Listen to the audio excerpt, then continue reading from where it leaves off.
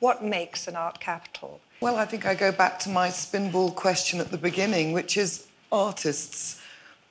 Artists making interesting work in an environment that's conducive for them to make it. When people talk about London as an art capital in very positive terms, the word they always use is the word they used to only use about New York, and that's energy.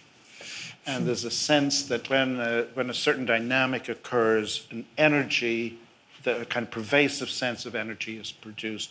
And this seems to me to be an absolutely critical thing. And artists are very central to making that happen. But that seems to me to be the edge of difference between a place that's really got something happening and someplace that's a nice showcase or something, but doesn't have that inner vitality. I'd like to say that if there is the energy, that it will translate into something positive.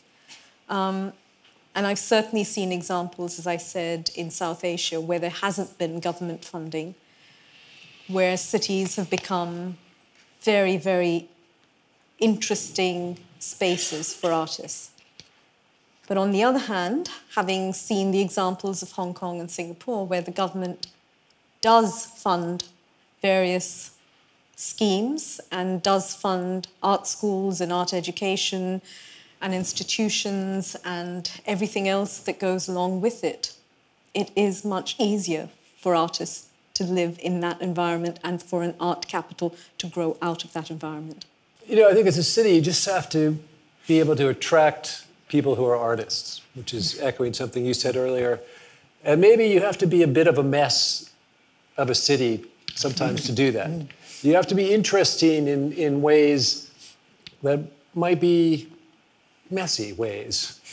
I mean, I lived in Los Angeles for a long time, and there was a very oddball art group of artists there. They were really mavericks who didn't want to go to New York. I mean, by choosing to be in Los Angeles, they were really thumbing their nose at the art establishment. But it included people like Ed Ruscha, Mike Kelly, Paul McCarthy, Chris Burden, Raymond Pettibone, artists who are very well known, but they were all extremely eccentric.